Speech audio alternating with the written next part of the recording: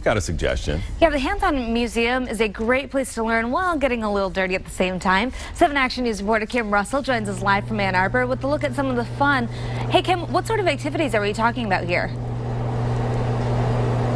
This is Hands-On Holidays at the Ann Arbor Hands-On Museum. I remember coming here as a kid, and there's tons of fun stuff every single day, but they have extra fun stuff going on right now. I'm joined by Nicole Schmidt. Thanks for joining me this morning. Absolutely. And what are we doing right now? What we are doing is showing off one of our demonstrations that happens during Hands-On Holidays, and this is using liquid nitrogen.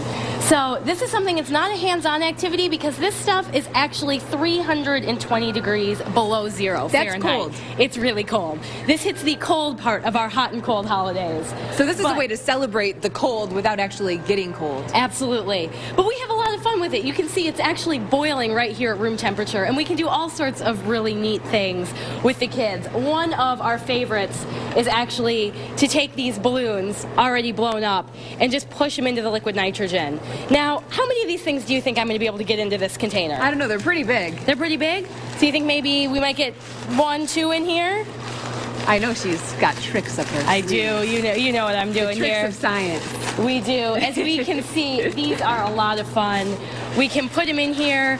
If I really wanted to take the time to do it, I could get about as many as 20 or 30 of these balloons into this container because, as you can see, they are shrinking down, and when I get them in there all the way, they shrink down into what I like to call pancake balloons. And this is also a learning experience. It is. What are you teaching kids with this?